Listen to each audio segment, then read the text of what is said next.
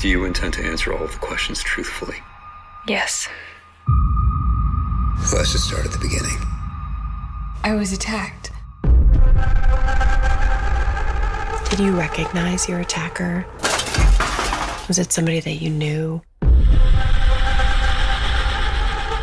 There's an actual monster after me. Your sister was the victim of an assault. Were any of the injuries attributed to this assault self-inflicted? What? The results of your toxicology screening had cocaine, MDMA, and methamphetamine in your system, in addition to the alcohol. If you lied about the whole thing, I will lie with you. I just need to know. I'm not making this up. Oh, no.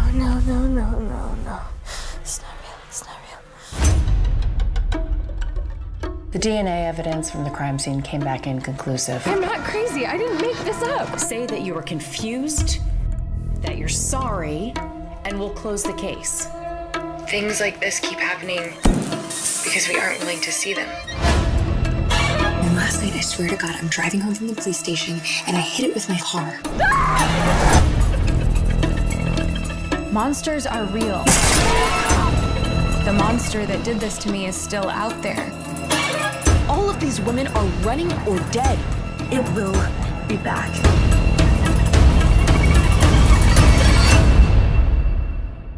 I'm just terrified that this is going to happen to someone else.